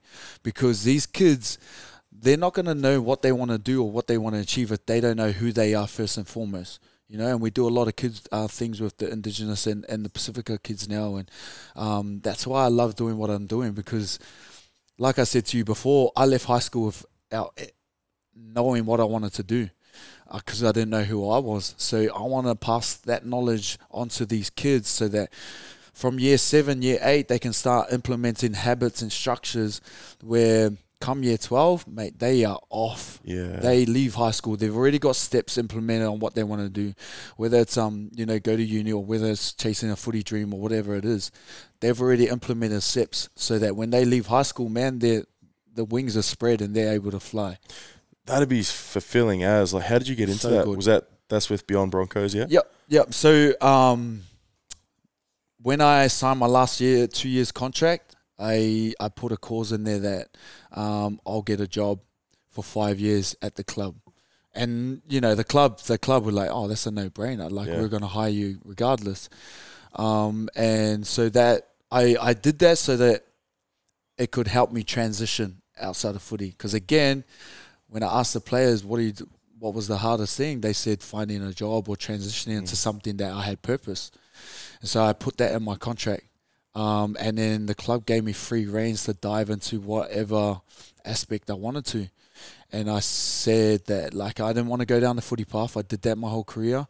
I want to go into the youth. I want to go into the community and give back to the next generation so that we can implement change, bro.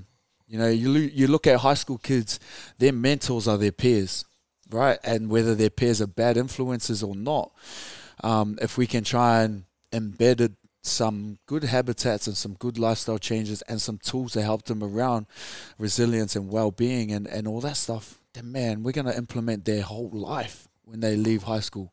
And so that's why I jumped in this area, and it's so fulfilling. Don't get me wrong, it's tough as well, because in a way you're kind of like a psychologist as well. Literally. But I love it. I love what I do. And that's why jumps into my business purpose. Like, that's why I started my gym, to give back to my community. Because for me personally, I know training really helped me with my mental self, and it released a lot of endorphins that made me feel good. So I hate going to public gyms. You know, I hate it, bro. World gyms, EMFs, I hate it because there's so much ego in there. You go in there and you train and everyone's looking. No one's trying to empower you to grow. No one's giving you any tips. And I was like, stuff this. I'm going to do my own gym the way that I want to do it. So I didn't want to go into any franchises because I don't need someone to tell me how to train. No way. I don't need someone to teach me how to be a good person and give back to my community. So I started my own. And my business partner, Jeremiah, we've known each other for over 15 years. And this guy, his spiritual level and what he does for his people, he's been in the industry for over a decade. And our values align like a T. That's cool. You know, and I spoke to him and I said, if there was someone that should own his own gym, it should be you. And I pretty much had a conversation with him, said that I want to do one. And I think me and you will be an amazing fit for each other. And he goes, let's do it. Let's do it. And so literally we sat down, implemented a little structure on what we're going to do. And we had no idea about business, nothing. But what helped us, bro, is we had amazing mentors that were CEOs of big companies in Australia, amazing accountant that, you know, did a lot of amazing things in his profession as well. And we had a lawyer as well. That was the best of the best. Perfect. So we surrounded those 3 people around us to help us get it started. And they're still our mentors to this day. And to see Legacy Through Movement, you know, become exactly what we wanted it to be in 8 months, like it's a dream come true. 8 months, bro. Damn. 8 months. That's when you know something's supposed to happen. You know, for sure. And literally, I got this message from our staff. Like, we got our group chat, and we got a mums group at 9:15. So the mums drop the kids off to school. They come. They get their time, self-care time. And one of the mums said to, you know, our trainers that were coaching yesterday, she said to her, "Thank you so much. I want you to let all the staff know, thank you so much for creating a space where there is no anxiety." She used to have massive anxiety at other gyms. Where she come here, she felt validated. She felt a part of a team. She felt like she could be herself and just, you know, train in a warm, welcoming environment. You know what I mean? And we got that message this morning. It gave me goosebumps. I can see it, yeah. That's because that was our purpose when me and Jerry sat down and we said, what's our gym going to be? That was it. To create a space where we eliminate ego, where we eliminate anxiety and intimidation when you come into a gym. We want this to be a safe space where people of all walks of life, you can be advanced lifters, you can be, you know, beginners lifters. We want everyone to feel comfortable and to grow. And like, bro, congrats. Thank you, my G. I love that Thank stuff. you, bro. You got to celebrate that because it's not common. No way. Like you said, I was actually studying my Cert 4 for like a couple of years, and I got into coaching, so I was like, I don't need that shit anymore. But during that period, as I was in the gyms and studying, getting to know it, I was like, man, this is toxic. Oh, hell yeah. It's literally like kids 17, 16 doing steroids now just to want to look like these influencers that are out there. And, you know, a lot of women, I coach a lot of women, and they're so intimidated just to go into a gym. So that just there got me emotional because I was like, the women I've wanted to help, knowing how good foundational health is. Yeah. But they're just too scared to go in there. For sure. Fuck, that's huge. Well done. Oh, thank you, bro. Thank you, man. And, you know, I got to give credit to my missus, bro, because she was one of them. You know, massive anxiety attacks. Never been into a gym. Never been into a gym before. So her gym etiquette, and she just sent her off the rails. So, you know, I wanted to create that safe space to help people like my missus gym. And I know if she's going through it, there's other mums that are also going through it, and other people, you know. So, yeah, it's you know, I guess for us, how we did it was leading through our actions, you know. So when people came in, we embraced them, right? We gave them a hug, we welcomed them, and then when we do our classes too, we make sure that people go around and introduce themselves to 2 people they've never met. That's cool. Because that breaks that barrier down for anyone that's an introvert. You're now taking them out of their comfort zone, and they have to go and do it. It's not a sit down where you got to name 3 facts about them. Yeah. Just go Tell say us hello. The deepest secrets, please. Bro, hard out. It's literally go shake their hands, say hello. Yep. That might break the barrier for the next workout they come. Now they can be like, hey, you know what I mean? It's so important, man, like touching on that when we do our retreats or any sort of workshops and stuff, because we're working with men mainly. Yep. And men don't like to share, right? Yeah. First thing we get everyone to do, what's the worst thing you've ever done? Right. That's hard. So when you say something like that, everyone, you just forget what they even said. Yeah. Like, oh, well, okay, cool. I like this guy because he was open and he was honest. Yeah. And you get to see that it doesn't matter. No one cares like what you do right now. If you have to scream or like during the breath, or if you have to cry, whatever. Yeah. It's all good. No judgment. Yeah. So that's what you're doing on a similar level, is creating this safe space where like they don't mind if they don't know what they're doing, because they know that person that's over on that squat rack. Yeah. They know the owners, right? Like 100%. That's cool. And like for us, this is our philosophy, is to empower others to be the best version of themselves. So if they come in here to work, like do a workout and that, we let them know, hey, the hardest part is out. You've done it. You've walked there. You wake up early in the morning. You're in the store. Now the easy part starts. We're going to have a little bit of fun. If you don't want to do this exercise, sweet. Don't do it because you've already won the day. So, like, we'll take them through the training. You know, we'll take them through an exercise. And then it's the feeling that they get when they've done and they can... Sorry, I put down... You're right, bro. That feeling that they can... a sense of accomplishment. They're leaving our door. Everyone's like, thanks for that session. Everyone's going at high fives, hugs and that. And they're walking out the door with that sense of purpose. Like, you know what? I won the morning. Now I can go and attack the day. Nothing can stop me from what I'm going to do in the day. And like, bro, it's the best feeling in the world. As a business owner, like, that's the best feeling. You cannot put money or price on that feeling that you see the fulfillment that our people get, bro. And I love it. I love it, man. I can see it in your body when you talk about it, man. That's cool. So it's like knowing the passion translates through into business and the culture you've created. Clearly, also, you've probably mapped a little bit of the culture you experienced during your football time. For sure. For sure. Like that can be brought into so many places. And yeah. Shout out to Legacy Movement. Legacy Through Movement. Whereabouts is it? So we're based in Miami, down on the Gold Coast. Yeah, cool. Is it close to Jordan's S30? Bro, it's like 5 minutes up the road. Of course it is. Up the road. Yeah. So literally, we're on 54 Paradise Ave in Miami, and yeah, come on down. You know, we got a $4 a week trial. Reason why we do it so cheap is because we want people to come and get a feel of what our community is about. Yeah, cool. And once people feel it, like, they don't leave, bro.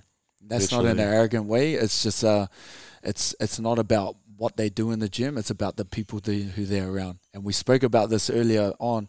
Surrounding yourself with good people, man, makes a hell of a lot difference in your life, bro. Yeah. And so that's what we do. We try and surround people with good people in our gym that can empower others to grow and be the best version of themselves. And we don't want to just be coaching. We want our members and our people to coach others too. Yeah. It's a snowball effect. That's where the power is. Yeah, bro. 100%, man. The collective power of just like, I was talking to Wari about it, where group coaching programs for him is where the power's at, because it's like, yes, he's helping, but he's not taking away their breakthroughs because they're doing it within their own community. So that's cool. So absolutely. Now that you've got everything going on, bro, do you still keep in contact with a lot of the boys you played with? All the time. Yeah, all the time, bro. Yeah. So, you know, me, Geordie, Adam Blair, and Cody Nakarima, we keep in touch closely, like a lot. But then also the players still at the Broncos and that, you know, they come through the gym sometimes as well. And, nice. You know, just let some steam off, just chill.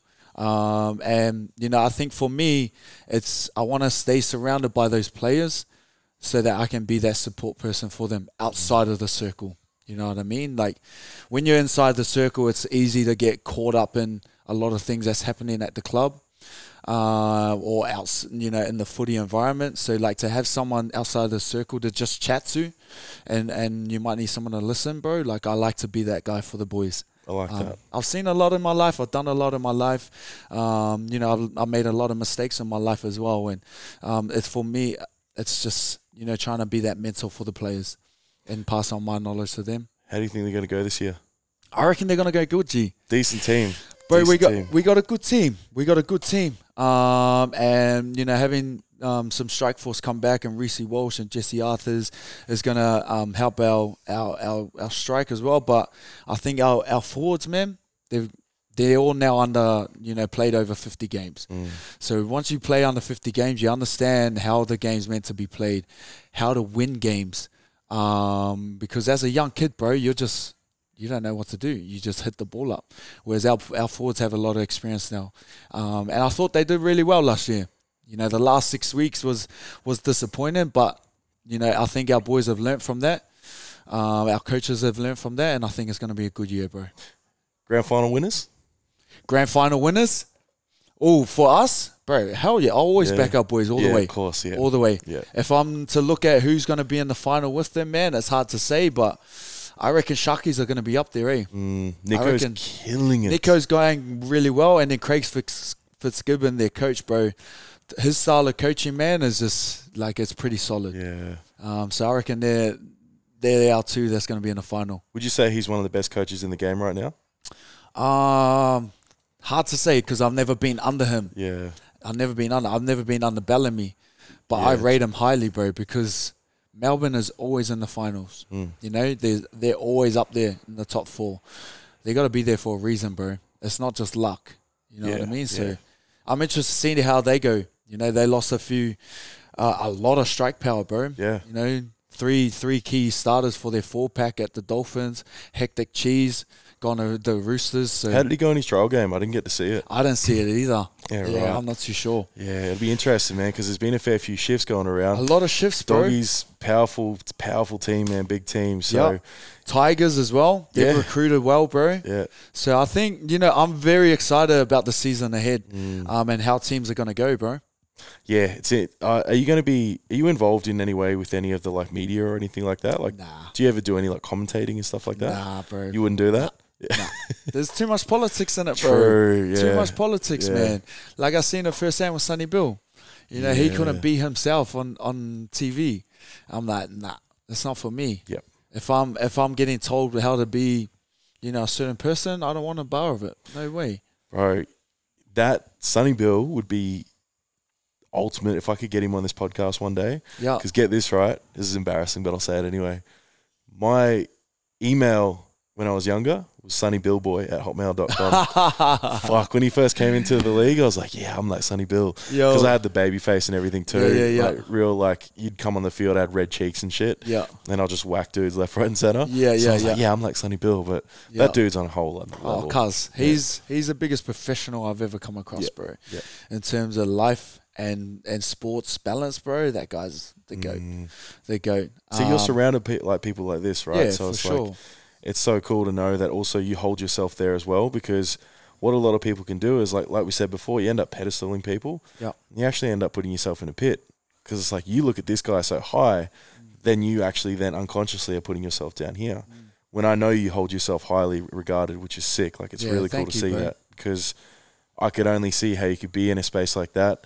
Yeah. And I know one of the words the boys have used before is like, when you're in that space, you get what is it, satellites? Yeah, so like to hang around the stars. Yeah. Do you get many people like that over your career that they've tried to come in and like be mates with you because they're like, oh, I want to be around the stars? Yeah. Oh, for sure. For sure. All the time, man. Yep. All the time. So you'd find it hard to trust? A little bit. Yeah, a little bit. The thing is, man, you can pick up on a person's characteristics and who they are within the first 5 minutes. 100%. Easily. Within the first 5 minutes. So you can understand these people that come into your life, whether they're there for a purpose or they're there just to you know, jump off your status and who you are. You know? So you can wean that out pretty quickly. And yeah, I guess I've become very good at reading those types of people. Yep. So, you know, I won't surround myself with those people. I'll be that nice guy, but you're not someone that I'm going to pick the phone up and go, let's go get a coffee. Yep. You know what I mean?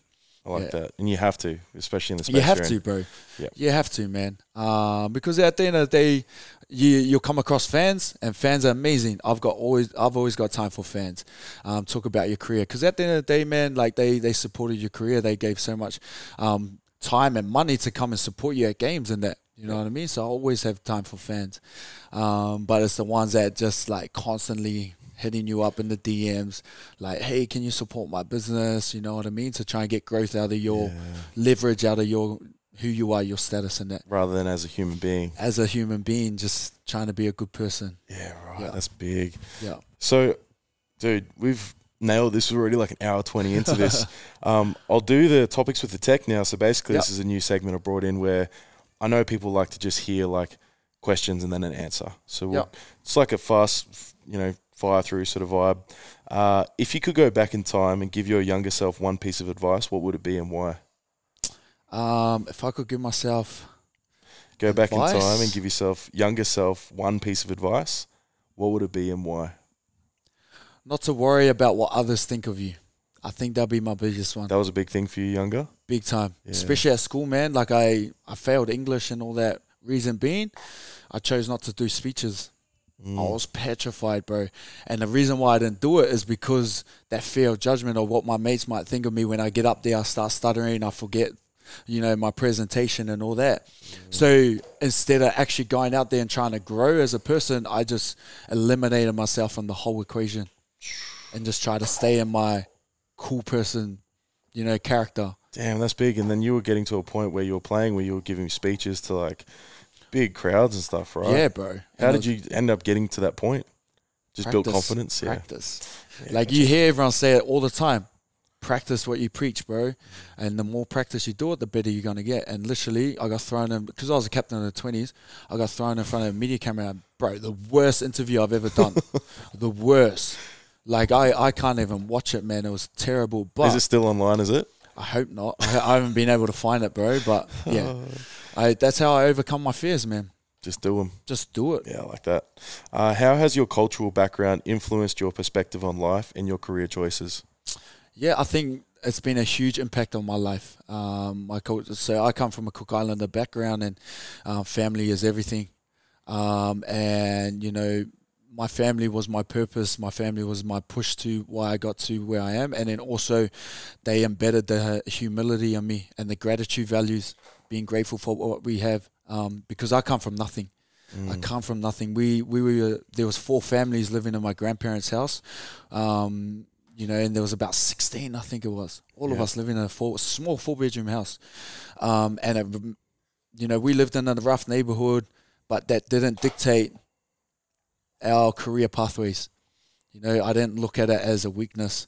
I just seen it as, you know what, this is going to give me strength so that, you know, I can raise my kids in a better environment and a better neighborhood. And I use that as fuel, man. And still to this day, I'll always be humble. I'll always be grateful for what I have and what I didn't have. And I'll always have a lot of respect for people. Respect people the way that you want to be treated, bro. Yeah, I love your energy, because we actually had a Cook Islander boy at the retreat that we just went on. Wicked. He actually played like real high-level sevens rugby. Sean Fletcher. Nah, I haven't. Yeah, he's got a gym down the Goldie too. Wicked. So, but bro, just that cultural background. Obviously, like Ice. Like I don't know the dude, but I've seen him and just see that way he holds himself. Obviously, it's that similar sort of feel about it, and that's why I gravitated towards you, because I was like, man, I feel like I've met him before. Because you remind me of my good mate Ray Brown. Yeah, right. And Ray's one of our facilitators. You'll meet him at some point, I guarantee. Cool. He owns F45 on the Gold Coast. Oh, wicked. Labrador and Surfers. Oh, wicked. Bro, powerful Māori man. Like, awesome. Wow. So, yeah, right. Thank you for that answer. That was great. Good. If you could switch lives with someone for a day, who would it be and why? Oh, that's a great question, man. Because I could guarantee you've got some people you look up to. Like, you're a big NFL fan, hey? Massive, bro. Yeah. Massive. Giants, yeah. I'm Giants through and through, bro. Through and through. Are you Ravens supporter? Baltimore? Maybe. I was so Ravens all day until my best mate, Christian Palu, came into my life, and he's like, nah, man, Texans. True. So I got into the Texans, and then we're shithouse these days. Yeah. But yeah, Ravens, OG Ravens. Yeah. Ray Lewis, bro, the GOAT. GOAT. But Ed Reed, just like, yeah. But nah, I've been a Giants supporter big time. For over 10 years. Yeah. Longer than that. Yeah, since 2008. And we went through some hard times, bro. Up until this year, like we fought back and we made finals finally. But if I was someone I could swap lives with, bro, it would probably be OBJ. Reason I say that is, one, I'm a huge supporter of him, and two, he's gone through a lot of shit in his life too, even to now, like not being drafted, you know, or not being on a roster. He's gone through a lot of criticism. He went through the highs and the lows. So to sit down with and be in his life and be present and I guess soak in his journey, bro, I love that shit. Do you think you get to meet him one day? I'd love to, bro. The closest I ever came to him, me and Geordie Kahu were at a Drake concert in London, and he was like about 50 meters away, bro, in the VIP section. How's those Drake concerts hit different? Bro, that was the first concert of his that we went to, and still to this day, we both say it was the best concert. Yeah, I'll say the same. I was at his Toronto one 3 years ago when Migos were there. Yeah. Wicked. Wow, that was like... And then he brought out Travis Scott. Wicked, I literally cried. I was like, what is happening? Bro, Travis Scott's concerts, bro, like he talk about energy. That's energy, bro. So energy, I feel it when someone comes in the room. the most energy I've felt recently, Denzel Curry came in for Joey Badass. Right. So this is at Fortitude Valley. Mrs. and I love rap. So we're up the top balcony and we're like, and I go, I reckon he's going to bring Denzel tonight because he's here in Australia. And then that song comes on. I'm like, fuck, same thing, just like tearing up. Like, because I'm all about experiences, man. Hell yeah. So that's why I asked that question because, like, for me, like, I would love to meet Gary Vee one day. Yeah. He's helped me so much, bro. Like, when I was in my hole when I was 26, when I fucked my knee after my fiance left me and stuff. Yeah. Sorry to hear, lad. Oh, man, it happened for a reason because, like, that was my rock bottom. So that I was like, okay, do I go this way or this way? So this way I started a clothing brand, got entrepreneurial, started learning about stuff and just watched Gary every day. Yeah. Then I discovered ice. And I started watching because he was like an Aussie Gary Vee for me, bro. So I was like, I got to implement more of the Aussie style because of the way Ice was doing it. Yeah. And like, I'd love to get Ice back on. I've had him on the potty, but I full panicked, hey. Like I ruined the audio and stuff. Yeah. So I still remember that, but I'll get him on someday. But it's like, just not pedestaling these people, but just being in the presence of them to get some words of wisdom and advice, the energy exchange. Like, that's what I'm all about. Legit. So, if there was one more person, bro, it would be Kobe. Kobe, rest in peace. I kid you not, I was just watching him yesterday. Bro, that fella, G. Did you cry when you found out? I didn't cry, but I was pretty heartbroken, Like, pretty heartbroken. Like, I wasn't a Lakers fan, but I was a big fan of him. And I think it really kicked into fruition when you seen everyone posting their podcasts and interviews they had with him and the knowledge that he was passing, bro, and the lifestyle and the things that he implemented in his life. It was just like, this guy was unbelievable. There was no one on his level, bro. I think I felt it energetically hurt so much because I knew that he was here to change the world. And to lose someone like that, like people and can his say, daughter too, bro. Like to go out with his daughter, like fuck. Yeah, man. But again, like, these things happen, right? Yeah. So but it's good to, like, some of the quotes that I've heard him say that have stuck with me. The big one was when he said, "Everyone keeps looking at the top of the mountain when you need to just look at the first step," and that still resonates with me today because it's everything I've done with this. For sure, I started with nothing, man. Like, I just quit Rebel Sport one day and was like, I need to go all in on this. Yep. And I was hustling some weeks, just selling shit on Facebook Marketplace to get by. Because I needed time. I needed time to say like today, bro, like, okay, Lex is only available 10 o'clock on a Thursday. I have time now. Yep. Back then I didn't, but I had to create it. Yeah. So it was so important for me to grow to be able to say, I need to cater to my guests. Yeah. So it's been a struggle, but I mean, you hear people like that say those sort of things. And they ingrain in your brain. You're like, fuck, let's go. Let's show up. So 100. And that makes you appreciate the journey, right? Well, I'm so grateful for the journey. I still have my ups and downs with it, but I know the lives I'm impacting with this in itself, the coaching I do, the retreats we run now. Yeah. So it's been 2 years, bro. Like, we created Heart-Led Warriors in October last year. Good on you, We've already had 2 retreats. So I know that's going to be huge. Yep. We've got our first workshop coming to the Goldie in, 2 months now. Worker, let me know when. If I can make it, I'll come. You know what's crazy? Dane asked me to ask you something. I don't want to put you on the spot, but I'll ask you. Yeah. Would you like to be a guest speaker at the first workshop? Love to. Let's do it. Love to. Gun, guys, official. Yep. Alex Glenn is our first guest speaker for the Heart-Led Warriors workshop, and it's at F45 Labrador. Sweet. Yeah, so you get to meet Ray, like I was saying before. Perfect. Thank you. I appreciate that. Nah, like I said, man, for me, it's about, adding value to other people's lives. Yeah. If I can share some wisdom or share something, the journeys through my life, bro, someone might resonate with it. Yeah, that's if it helps one person, I know my job's done. Someone you'll really like to meet, and I know you'll meet him now that we've talked about this. I've become mates with James O'Connor. Yep. Jock's, like, unbelievably spiritual, bro. Like, the conversations we've had have been incredible. He was going to do one as well, but time-wise, like, he's busy as, like, he's still playing, obviously, and flying all over the place. Yeah.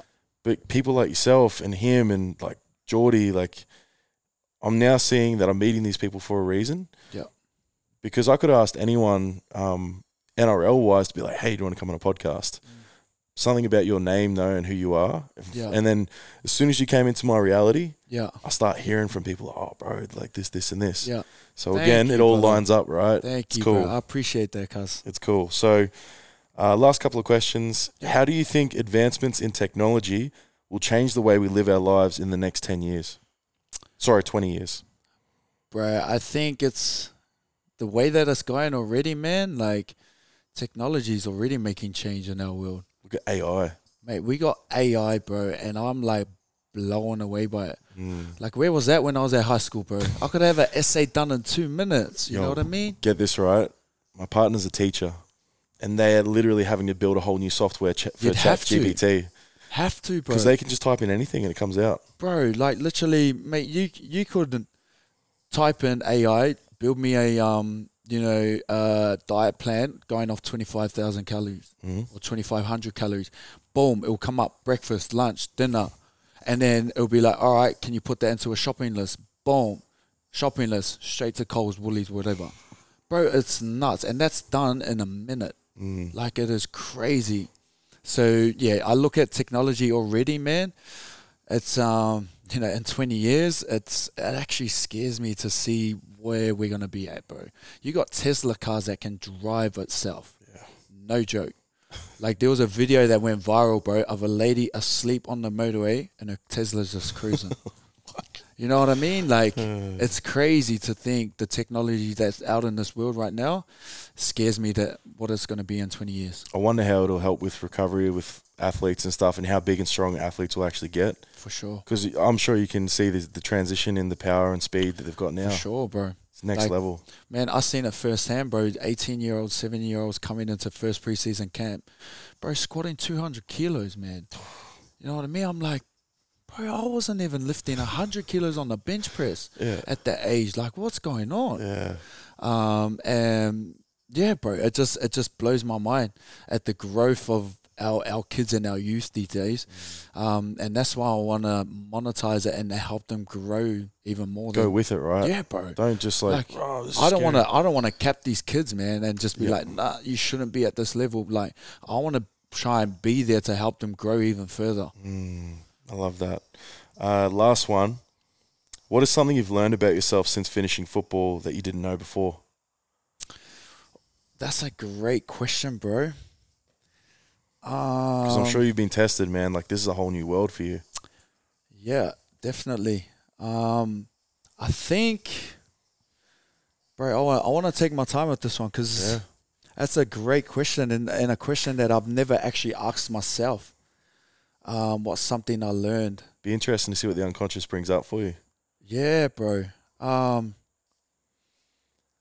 One of them definitely is the work that my missus puts into the kids.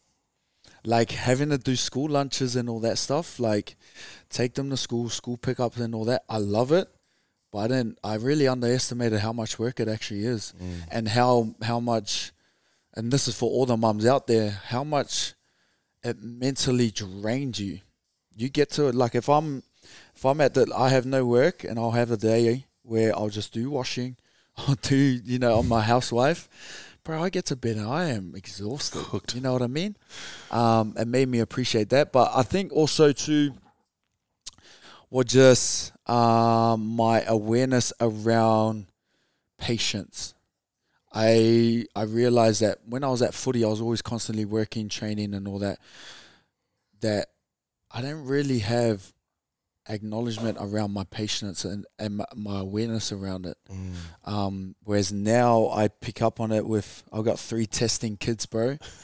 I can pick up when I'm at a short fuse and I need to like go and chill for a bit and wind myself down to a point where I'm like, all right, sweet, I can go back down to it and handle what we're handling. I think that's been the biggest, bro. Learning curve for me is just my patience awareness around my whole life, bro. It's huge, man. Oh, it's crazy. Yeah. It's crazy. But yeah, like, and so I think the biggest judgment, or not judgment, my biggest challenge outside of being a football player has been juggling work and life balance. and then throwing a business, starting up a business into that, that has by far been the hardest struggle for me. Trying to manage everything, because at times I was putting all my time and emphasis into my business. And then when you do that, you got to sacrifice other things. So I was sacrificing my time with my family, okay? Or in periods of my life, like I was traveling away with the Beyond the Broncos a lot. So my business took some sacrifice from that. So trying to find that constant balance and keeping up with 3 different calendars and trying to sync it in one has been, I still haven't managed to comprehend it all, but that's been my biggest challenge by far. Damn. By far. And I'll continue to work as like anyone in the world. We'll always keep learning and trying to work towards these things, but yeah, I'm still trying to learn and comprehend all that stuff, bro. It's a hard juggle, bro. I'd have to resonate with that. It's tough, man. And some days you sit there in the computer chair in the office and you just sit there thinking, fuck, where do I even start today? Bro, legit. And sometimes I'll sit there and I'm just like, I'll punch out some work and I'm just like, fuck, I am like, I don't even know where I'm going to finish today. I got this to do, and I'll get so overwhelmed that I'll just be like, escape mechanism, war zone. Yeah. You know, just zone out for an hour. And then I'm like, yo, sweet, I was with the boys, talking banner, sweet, I can refocus again. Let's get back to the checklist. I like that, and it's intentional. Some people always say, oh, gaming's so bad, and this is like, well, let's make it so I'd set the same thing during the day, because I'm constantly doing stuff and I want to spend time with my missus when she gets home from work. It's like intentional time off is actually really cool. And say you work I'm up like 5:30 in the morning, 6 in the morning. I'm really creative in the morning. Yeah. Get stuff done by 9, 10. Maybe I finish my day by like 11:30, 12. I'm going to go game for 2 hours or go to the beach, do the gym stuff. Yeah. And then I'll come back for the afternoon, spend some time, and then a little bit of work at night. Yeah. That's what Plan works the for next me. Day. Yeah, bro. Hell yeah. So I like that, and you catered it to yourself. You've got 3 kids, man. I can't even imagine like a missus as well, mates, business, like looking after people. So props to you for, taking on that responsibility too. Oh, because like people say, how do you do it? And I just say, you just do what you got to do, You just do it, bro. Yeah. Like, you don't worry about how hard it is. You don't worry about, the excuses and that. You just get it done, man. Like, you have to. You have to do it. Can I give you something, though? Yeah. Can you find time during the week to at least pat yourself on the back? I'll try. Yeah. Just be like, sit down for 5 seconds, 10 seconds, and just be like, man, I'm proud of myself for doing this, and this week. Celebrate yourself. That's what we do for all of our men. Yeah. It's like one of the coolest activities we do during the retreat. It's called Pride Rock.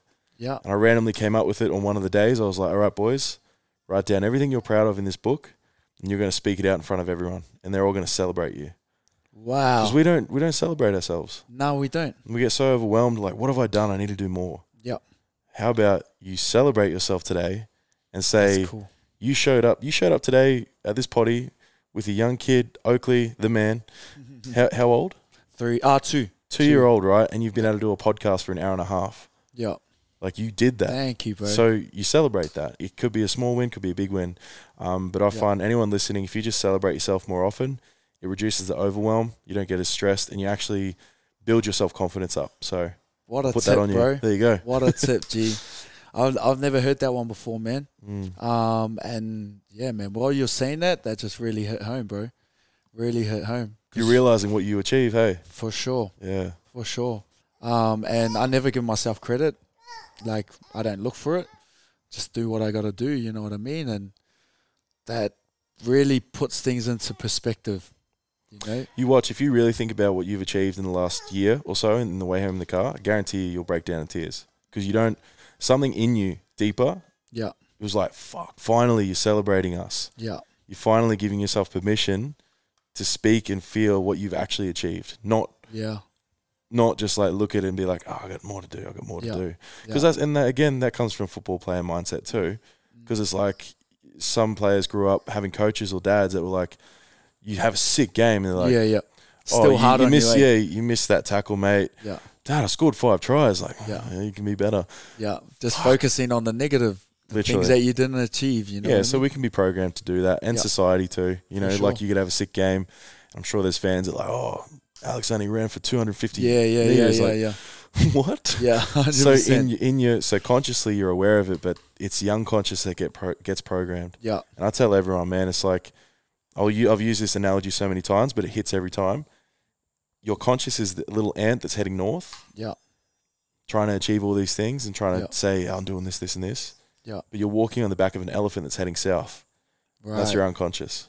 Right. So it's been programmed to believe all this, even though you want to believe this. So it's just keeping that in mind. It's like, that's cool. Yeah. So that is cool. Talk to it more often, and that's journaling's big, man. Meditation, journaling, all the stuff no men like to do. Yeah. That's what's changed my life and the men that I work with too. Yeah. So, bro, one thing from me, like how, because I'm not a journaler. Yeah. So my meditation, for me, I can't sit in peace, bro. My meditation is like, I put music on, and like I work out. Like that's my meditation. That's my place where I think about a lot. But I've never been one for journaling. I don't know. I don't know. It's not. I don't know how to do it. I've just never been able to do it. Eh?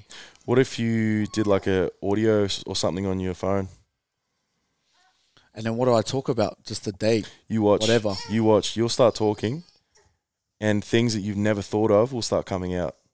Right. Literally. So this is a big thing. Is this something you sit with yourself and do it?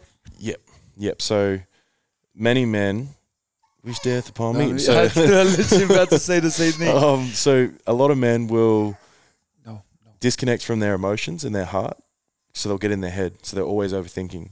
Yeah. Because if they've had traumas and stuff in their life, to avoid that, they disconnect. Right. So to feel things, to feel everything, that's when you're connected to unconscious. So this is when you start to connect to things you haven't solved, which I know this is a personal thing, but there could be some stuff around your mum. Yeah. So holding on to that resentment or the disconnect there's something in your heart that's still struggling with that. And you don't know, you're trying to figure out one day where you're like, why do I feel so shit today? Yeah. It's because that may have it bubbled up a little bit because you heard a song or smelt a smell or someone said a word it goes, your unconscious goes, whoa, I remember that when mum said that. I just got goosebumps saying that. Yeah. So, and I've only just had a realization myself recently with some stuff that's come up. Yeah. It's all unconscious. It's the shadows. So you got the bright side of the coin, you got the shadow side of the coin. Right. And what the society sees and what you see every day is the bright side. Yep. But there's little things in behind there, like what I talked about, where when there's something unsafe, he goes to sleep. Because that's what his child version of him used to do. Yep. So it plays out today. Yeah. So little things like that, man. I can't even imagine some of the things that you've had to go through during your career. Yep. So I could only imagine there's some stuff still sitting there. Yeah. And I only talk about this to you in front of people so that any men listening, for someone like Alex, there could still be stuff there that you can sort out just by doing like little things like that. Yeah. So it could help out a bit. Yeah, it's wicked, bro. And I asked that question because literally I don't know how to do it. Yeah, not many people do. You put it that way. Hey, it's okay. Go get it then. Go get it. Go get it. Okay. Yeah, I'll finish up with Dad now. That's all right. We're nearly done. Go get it. He's done so well, man. Bro, Hour actually 40. surprised me. Yeah. You actually surprised me. Well, that's probably our sign. Go get it. Where can anyone find you online? It's Alex Glenn, obviously, at Instagram. Yep. But Legacy Through Movement was there. Yeah, so Alex Glenn on Instagram, and then our Instagram page is Legacy Through Movement, all one word. And then obviously on Twitch as well, I stream a bit, so Alex Glenn _. Yep. And that's about it, bro. Easy, brother. Thank you so much for today. This was Gun. I appreciate it so much. Absolute pleasure, brother. And thank you for listening, guys. Another episode done. We'll let Oakley get out of here. Hey, Oakley signing us off. Let's go.